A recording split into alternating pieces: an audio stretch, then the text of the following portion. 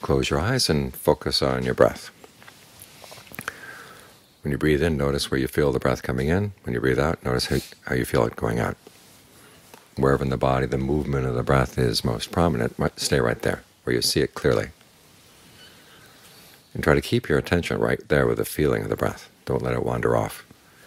If it does wander off, just drop whatever it is you've been thinking about and come right back. And you'll be right back there with the breath, because the breath is right here. It's the closest thing to your awareness. It's what keeps the body and mind together. So when you're centered on the breath, you're very close to your mind, because this is an important place to be, because your mind shapes things through its intentions. When the Buddha talks about karma, this is what he's talking about. We shape our world through our actions.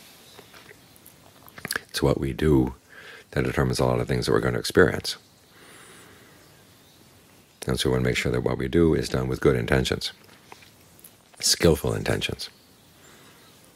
The problem is that oftentimes we don't know what our intentions are. We do something and afterwards we ask ourselves, well, what was that all about? Why did I do that? It's because you're not really right there. Or if you are right there, the mind doesn't have any strength to withstand impulses that otherwise it would know are unskillful. So by staying here, you're right at the right place to understand your mind, and it's also a good place to give the mind some strength, to gain some strength from just staying right here, because the mind uses up its energy by running around.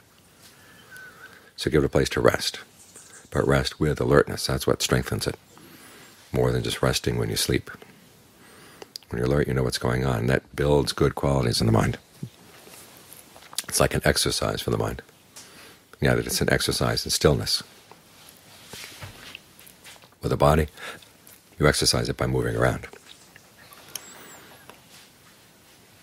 But here you have to exercise it by protecting it as it stays still.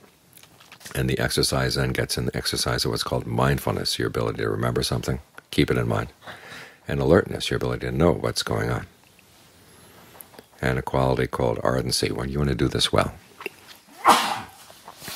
When you're doing it well, the mind can settle down, and you can see clearly what's going on. Unskillful intentions come up, you can say no. Skillful intentions come up, and you can say yes. So right here is where you pass your judgment on what's worth doing. Because that's the main thing you want to pass judgment on, is what you are doing. Make sure that what you do is skillful. As for the rest of the world, other people have their karma. We live in a world where there's a lot of ups and downs because of everybody's karma jostling against everybody else's. But you want to make sure that what you put into the system is good.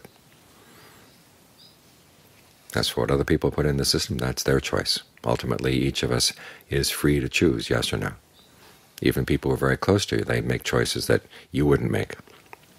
I mean, you can't stop them. Sometimes you can have a good influence, but sometimes your influence just doesn't have any effect. So that's one of the things we have to live with in this world. So John Sawat used to say the person we're most responsible for is ourselves.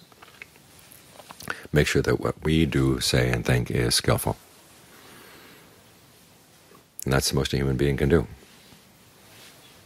So start right here. Get the mind centered on the breath so you can be alert to what's going on in the mind. Sort things out inside.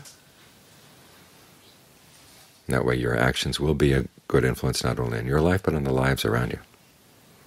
Even people when they passed away, and you can make merit and dedicate it to them. That helps them wherever they've gone.